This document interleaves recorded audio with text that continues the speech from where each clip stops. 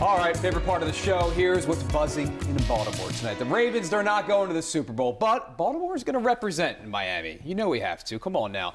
They got the Lowe's hometown thing going on, and this purple and black home called Manor is going to be part of it. It's a first-of-its-kind interactive NFL-themed neighborhood featuring custom-built homes representing all 32 teams in the league. The exhibit will be inside Super Bowl experience. So if you're down there, check it out. It's a great thing, yeah. All right.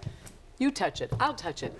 Touch it. There you go. There you go. Take it easy now. Don't break it. Do you love cheese? How could you not love cheese? Everybody does. Today is the day to celebrate. It is National Cheese Day. Ocean City's official Twitter sending out this mouth-watering photo suggesting everyone celebrate cheese at their favorite spot in town. We don't know how making cheese started, but the earliest record of gooey goodness dates back to 5500 BC. Some Italian cheeses, my favorite. Bob's over here talking about grilled cheese. There's no bad cheese.